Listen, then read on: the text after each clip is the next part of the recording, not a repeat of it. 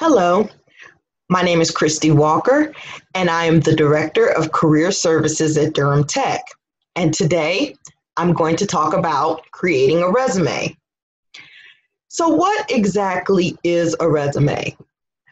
A resume is a document that is used for people seeking employment, seeking entrance to college, seeking an internship, and sometimes for seeking volunteer work. A resume is also a concise document detailing your education, your skills, your experience, and accomplishments.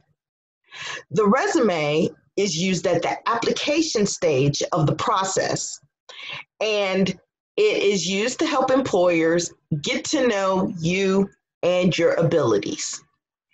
It is going to be very important that whether you're applying to a job, an internship, or if you're using a resume to seek entrance into college, whatever reason you're using a resume, it is going to be important for you to cater that resume to either the position or the school that you are trying to get entrance into.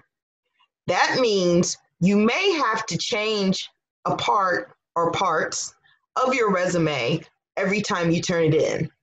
That is a very common practice.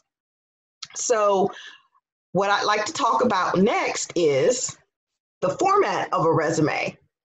So, the format of a resume, the big thing is it needs to be one page. Generally, if somebody has a bachelor's degree or an associate's degree or something, a high school diploma, let's say, then it needs to be one page.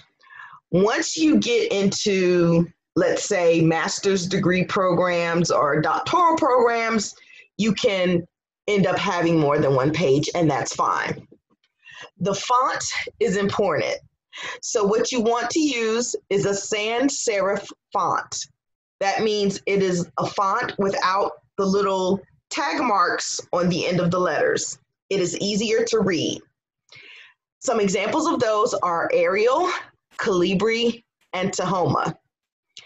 You will want to use for the body of your resume between a 10 and 12-point font size, except for your name. Your name can be larger, like a 16-point font. But please make sure that the font size of the body of the resume is no smaller than 10 point because it gets very hard to read. With your formatting, it is important that you use bullet points and not paragraphs because the bullets draw the reader's eyes to the points that you're trying to make, and it just makes things a lot easier to read.